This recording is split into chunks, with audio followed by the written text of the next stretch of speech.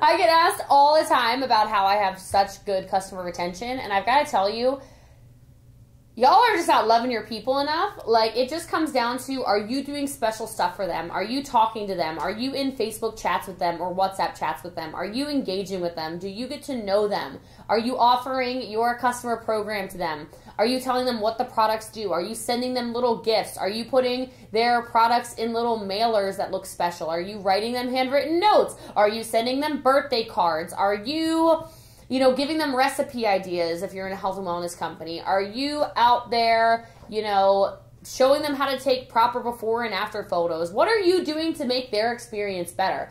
I like to find out my customers' favorite flavors so that when something goes on sale, I can follow up properly. Are you even following up with your customers? Like, so many of you have customers that buy one time, you don't even ask, hey, how's the product going? Hey, what's your favorite flavor? Hey, what's your best benefit? Hey, what results are you seeing? Hey, can I see your before and after shot? Like, get to know your people, right? And then when they get to know you, you get to know them. They're going to start talking to you more openly. They're going to have more candid conversations with you. They're going to actually become people who then probably want to build a team with you, which I know is what you're trying to do. So I really think that a lot of you are worried about customer retention because you're just not trying. So treat your business. I don't know if you've all been to a Louis Vuitton. If you haven't gone to one, go to one.